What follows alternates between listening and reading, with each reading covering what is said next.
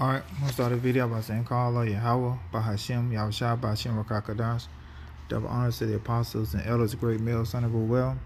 And shalom to your brothers out there preaching and teaching the truth worldwide. I would say shalom to the hopeful let your brother Kaya. Coming back with another lesson. This lesson is entitled I See Why. Simply, I see why. I'm gonna play this clip and then you fill in the blank. I see why. ...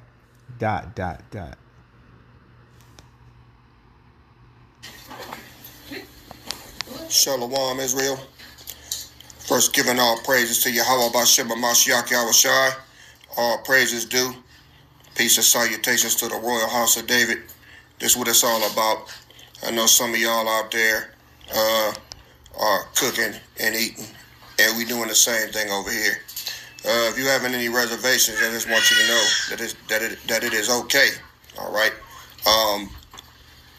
Scripture says in Romans chapter 14 that some men esteem one day above the next and some men esteem one day all alike. We choose with a conscious choice to make this Yahushua day. And we do this in remembrance, all right, of our son and brother who died for Israel to reunite the northern and southern kingdom. And this is the symbol, all right, that we hold dear and will always hold dear throughout all eternity, all right. So anybody saying that we're worshiping Thanksgiving or we're uplifting the murder of Native Americans, that's a damn lie. We're not upholding any of that. We're changing the meaning of this day because we are beginning now to destroy the idols out of the land. We have no respect or no love for any fucking Thanksgiving.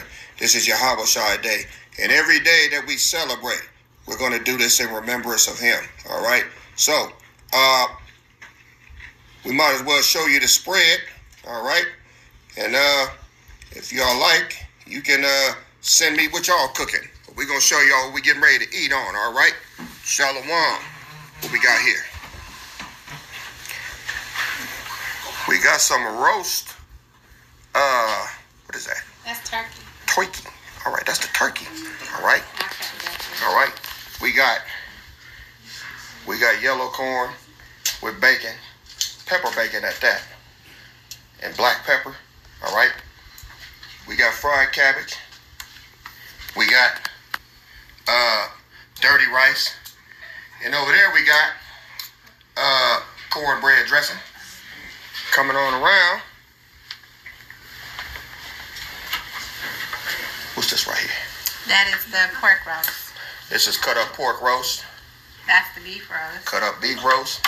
I just lost the pork. And this is my world famous. Look at that ham right there. Y'all see that? Y'all see that there? Do y'all see that there? All right. That's that ham. That ham was marinated in Coca-Cola for about 2 straight days. Okay, I'm out. Got my own private glaze on there. All right. And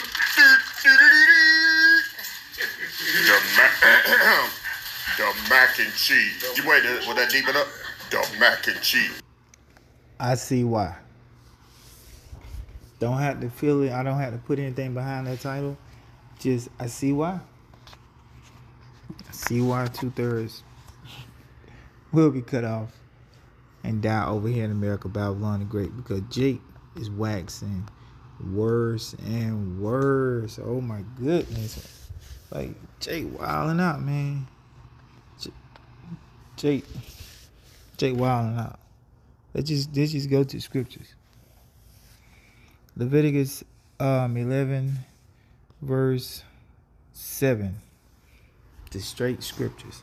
Leviticus 7 and 8. And the swine. Here it is. He's making a feast. And he could have made corn. He didn't have to put bacon in it. He could have had a beef roast. There's nothing wrong with, having, turkey or anything like that. But it's the foundation that he is trying to change Thanksgiving to Yahushua's Day. You can eat turkey any day. I mean, I like turkey.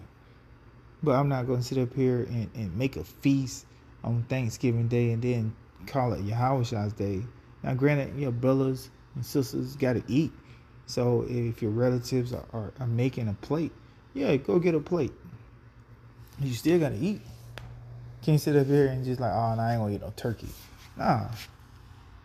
But you're not. They are actually making abominable foods, and then trying to say, now this is Yahweh's day. No, the foundation is wicked. So here it is. The foundation of so-called Thanksgiving was founded on rape, robbery, murder. So now you want to turn around and flip it and say that this is Yahweh's day. You going to fuck off. Leviticus 11 verse 7. And the swine, though he divided the hoof and be cloven-footed, yet he cheweth not the cud. He is unclean to you. It's unclean to you. You cannot be putting bacon and pork rolls and doing all these different things and then trying to say that now this is, you sending up a sacrifice to Yahweh Ba'ashem Yahushua. Of their flesh shall ye not eat, and their carcasses shall ye not touch. They are unclean to you. That's simple. Doesn't need an exhaustive breakdown. Read it you can read this word for word. The Lord said it's unclean. Now you're supposed to touch the carcass of it, let alone consume it. But now they want to turn around and say that, you know what? This is dedicated to the Lord. Lord is not receiving that sacrifice. Nope, he's not receiving it.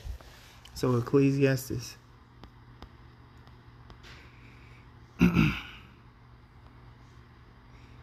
Ecclesiastes 32 verse 17. A sinful man will not be reproved. Those Jake will not be reproved. No matter how many videos come out, no matter how much edification will come out saying you're going off, a sinful man will not be reproved, but find an excuse according to his will.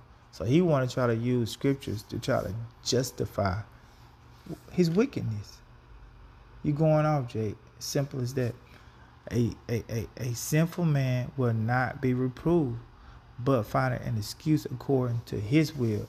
So according to his will, he wants to justify the wickedness that he's doing.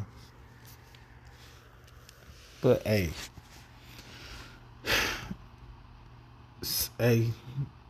somebody gotta know that they're Israelite and die, according to scripture. Daniel 12 verse 10. Daniel 12 verse 10. Many shall be purified and made white and tried, but the wicked shall do wickedly, and none of the wicked shall understand. Actually, let me Daniel 12.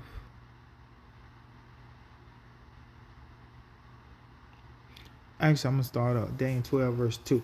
And many of them that sleep in the dust of the earth shall awake. So they woken up. They know that they Israelites.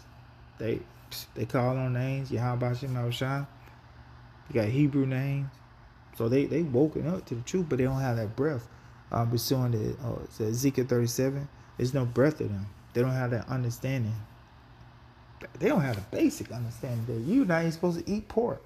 I mean, that's like Hebrew is like 101. That's like the first thing you learn is the law. Wow. And many of them that sleep in the dust of the earth shall awake, some to everlasting life. So some Israelites are going to wake to the truth, and they're going to receive that everlasting life.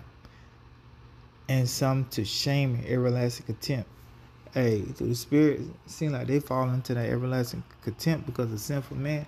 They're not going to be reproved of their ways. And they that be, and I'm going to jump down to verse 10. Daniel 12 verse 10. Many shall be purified and made white and tried, but the wicked shall do wickedly, and none of the wicked shall understand, but the wise shall understand. So the wise are people, they understand. They understand that they shouldn't be making a feast on Thanksgiving Day and then turn around and try to send it up as a sacrifice to Yahweh Shem Yahushua. Jake, you're going off, man. You are going off. And I'm going to end it with this 1 Timothy. When I saw that, I was like, what the fuck is Jake doing? Like, is this like a comic view. For you brothers that are old enough, like remember comic views to come on BET. This like this Jake Wilder, man. He dude was a comedian. A comedian is gonna be destroyed. 1 Timothy 4 verse 1. Now the Spirit speaketh expressly that in the latter time some shall depart from the faith, giving heed to seducing spirits and doctrines of devil. That is a seducing spirit. He's seducing our people, saying that now, according to him, you can have a feast and have pork in it. That's a doctrine of devil. Jake, you going off, man. You done learn that from the apostles and elders of Great Millstone. Nah, I don't know who you learned from. I saw one of them comment, hey, that's where you learn from YouTube. He learned from, I don't know who you learned from. That can't be, can learn from one West.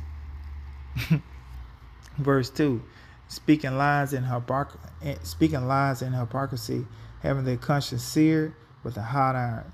This dude conscience is seared with a hot iron. And when you back in the old days, they would cauterize. Like if you had like an amputee, you would cauterize where they would cut it so that nothing can come out and nothing can come in. So what's locked into his mind that he think that he can eat a feast and send it out to Yahweh Shema Shai, and then within that feast put all kind of pork in it. But then when the videos come out rebuking that madness, he's not gonna receive it because what? The Lord got his conscience sealed with a hard iron. So Lord willing, this lesson was edifying. Till next time, Shalom and a Baba. I see why.